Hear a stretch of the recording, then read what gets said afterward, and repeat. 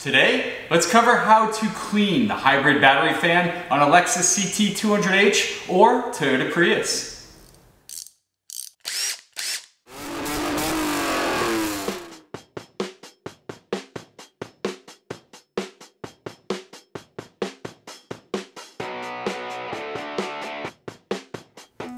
Welcome back to the Auto Obsessive Garage. Chadwick with you again for another installment of the Mechanic Roleplay series. Real quick and easy, guys. Well, the job does take some time, but if you have a CT200h by Lexus or Prius by Toyota, your hybrid battery does have a fan. Now you'll notice this little vent in the rear of the vehicle. That's just the entry point. You got to get down into that fan. The fins often collect a lot of dust, debris, build up over the years, and that probably takes quite a bit away from your hybrid fan efficiency. So this is a maintenance item that's not really covered as a maintenance item anywhere, but it's something you should do on a fairly routine basis. And if you have not done it on your car, it's probably time to do it.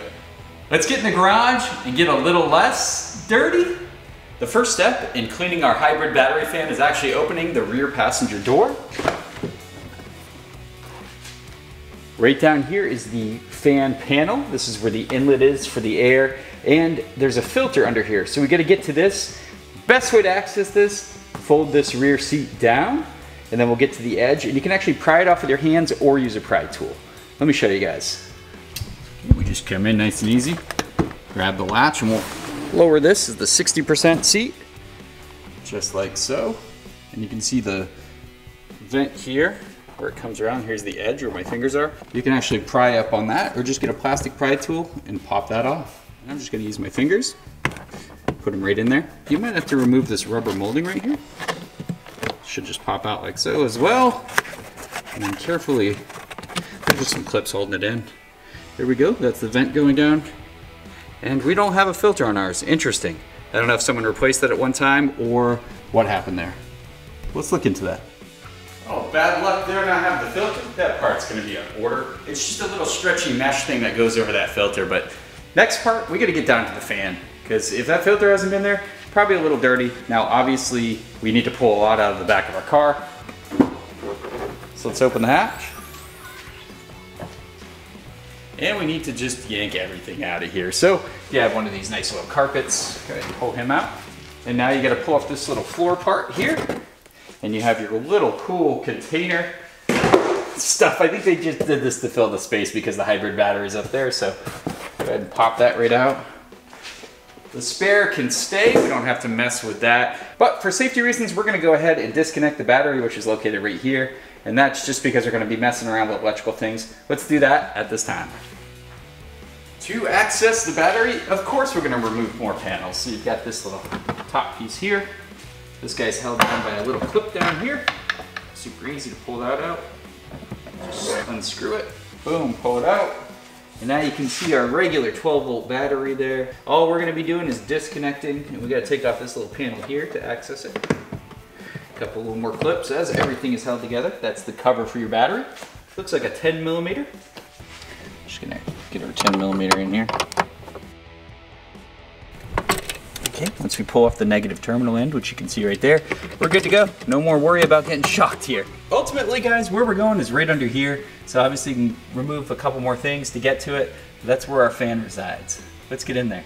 Now we need to remove this big panel here. It's interesting how this one's held down. Obviously, there's clips everywhere in this place. Guess we better pull this side off too. Didn't think I had to, but here we go.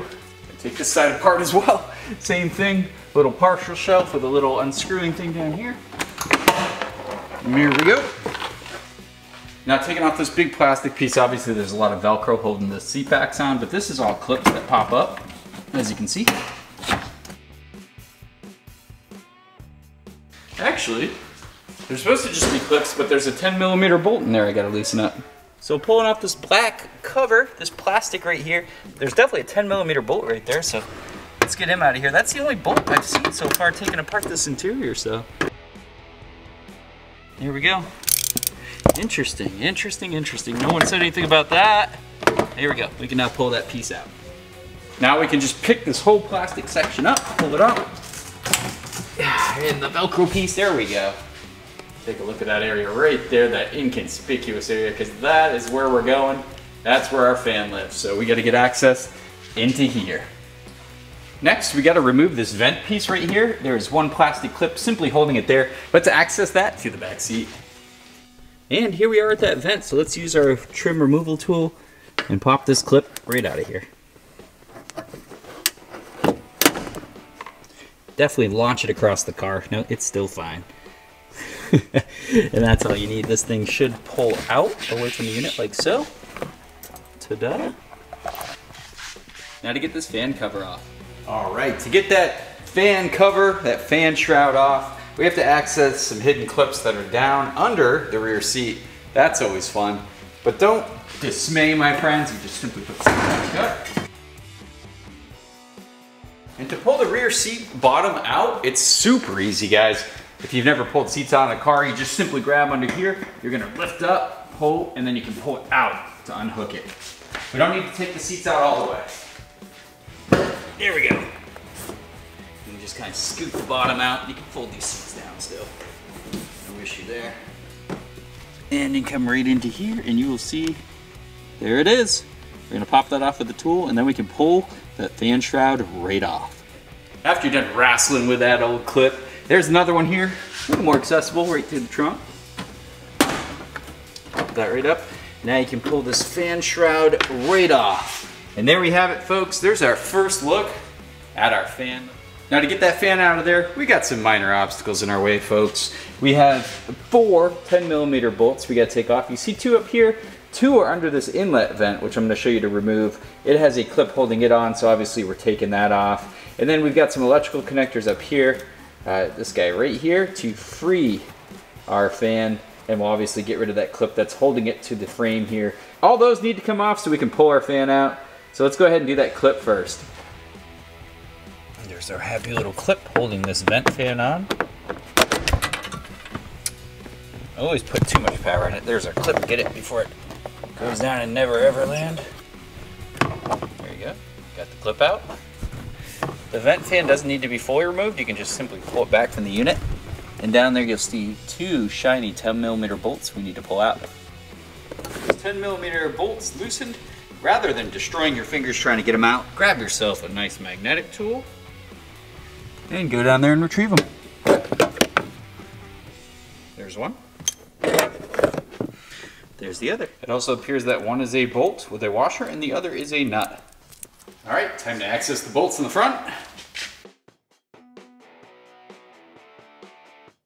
Pretty loose. We've got a clip here we need to pop off. And then disconnect this electrical connector.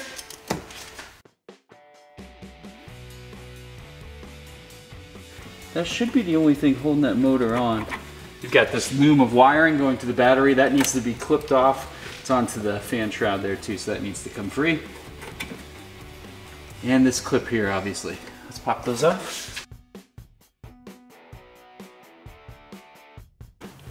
Fan a little jiggle here, okay. Got some pretty good movement there. We should be able to pull it up kind of at an angle here. There we go. She's coming. Ta-da! Fan is free. Now if you have your doubts if your fan is dirty or not, before we even separate the housing, which I'll show you how to do, you can see inside of there. I'm gonna grab a Q-tip, just a clean Q-tip. Oh my God, guys. Look at that, I made a shiny spot in there. These things should be light colored, these blades. This is very dirty. Let's crack open this housing and we can really get in there and clean. Okay, pretty straightforward here. We've got some Phillips head screws to take off, and then there's a couple clips that kind of undo from the back here. So let's open up our fan and see what we're working with here.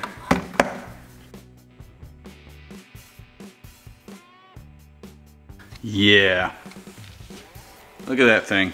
It's so gnarly. You guys can see where I wiped. Where's that one I did with the Q-tip? Right there. You can see that one blade in there that I did with a Q-tip. I want to actually use liquid. I'm just going to use clean Q-tips and get it pretty dang clean. So I'll show you the motion. I'm not going to show you the whole thing because I'm going to tune out. It's going to take a little while, but I'm just going to take a Q-tip and get in these blades like this. Just really, oh, look how gnarly that is. Well, either way, there you go. Big, nasty, dusty fan blades in there. Try blowing out with air, but I bet it's going to be stuck on there, so I'm gonna take my time, Q-tip it up, and I'll show you guys the updated, cleaned fan. Okay, that took way longer than I want to admit, but it came out pretty dang good. No liquids used at all, guys. I just used Q-tips and some craft paintbrushes. Really clean, super happy how it is. Guys, wear a face mask if you're really brushing in there because this stuff flies everywhere and it's some pretty gnarly dust. But I am so happy. This thing was just coated with dust before and look at it now. Awesome. Well, time to put everything back together. All right, we've got our almost brand new looking fan to put back in. This thing's awesome, and this is just something to help the health of that big expensive thing right there. That hybrid battery. Hopefully last a little longer, perform a little more efficiently. But yeah, I'm so happy how this came out. It's kind of a time-consuming job. It's a pain in the butt just to reach this part, but guys, if you have one of these CT200Hs or a Prius, go ahead and do this. I think this is time well spent, well worth its money to keep your car running great. So let's go ahead and button everything back up.